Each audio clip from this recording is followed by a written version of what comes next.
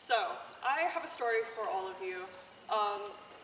The oranges of Sevilla in Spain are known across the world, but I will tell you now the story of how they got there.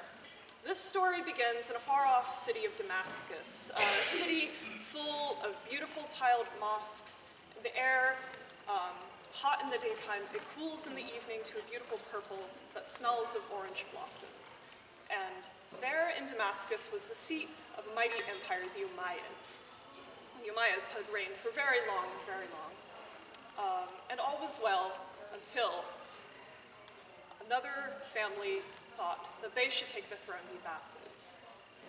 And one night, there was a great plot. There was a great feast in the Umayyad palace, everybody eating, tables creaking under the weight of all of the amazing dishes. The aroma made its way out into the streets, foretelling what was to come. As they were feasting, an assassin entered, unnoticed by all. And in a mighty stroke, he killed every man and every child, except for one, the last of the Umayyads. And in this moment, with his mother, they fled. They fled from the city across the lands, across the sea, and across the north of Africa, making their way all the way to Spain, a strange land, but a safe land.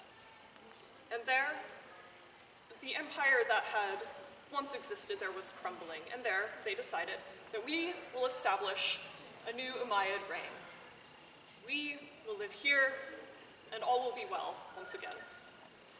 And this was true, and they were quite successful. They built beautiful tiled mosques with beautiful courtyards, fountains, filled the streets with sounds of running water.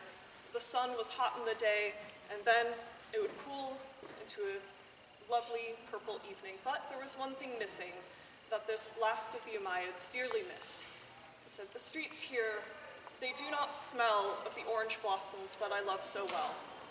And for many years, he tried to forget about his home in Damascus, but he never did. The orange blossoms, he always missed them. And then, one year, on a whim, he wasn't even sure this would work. He wrote a letter to his dearest sister, hoping that she may have survived the coming of the Abbasids, that maybe by some miracle she would be able to help him. He wrote, and he said, my dear sister, I have lived all these long years far away from my homeland. I cannot return, for I fear death.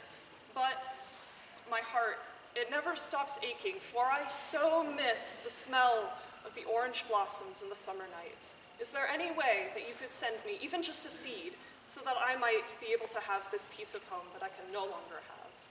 And he sent this away with his finest messenger, and he did not hear back. And he did not hear back. And he did not hear back, until one day, against all odds, his sister had lived, and his sister had sent back a letter, the words forgotten to the sands of time, but with this letter she had sent orange seeds. And he took these orange seeds and he planted them in the streets and the courtyards and the gardens of beautiful, beautiful Spain. And thus, the orange made its way to Spain, and the air, it smelled once more of its blossoms.